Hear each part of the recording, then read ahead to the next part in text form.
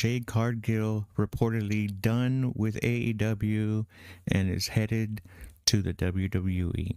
This is huge news. I believe this is huge for the WWE. It's a big get for them.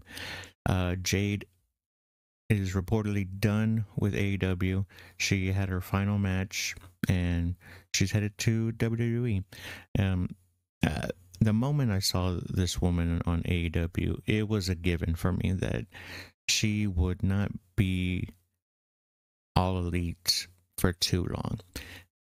She had a great run over there.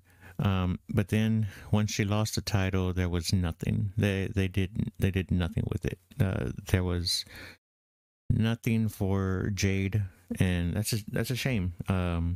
She left for a while, came back recently, and now she's done with the company.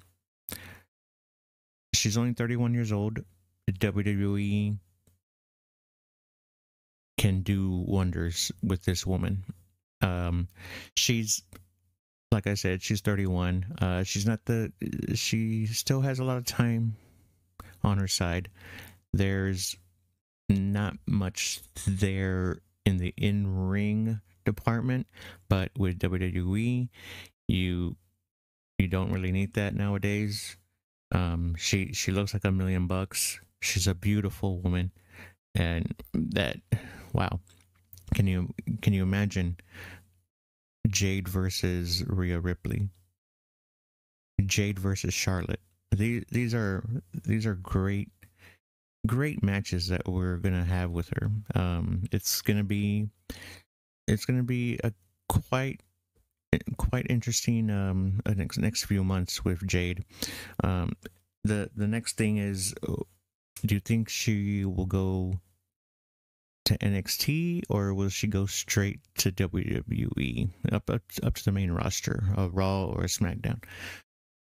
For me, I would say NXT, but it's going to be a short stay in NXT.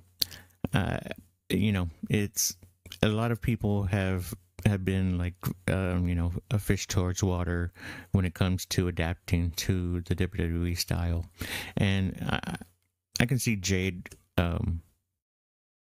following along in that path. But I still, to be safe, I would still send her down there.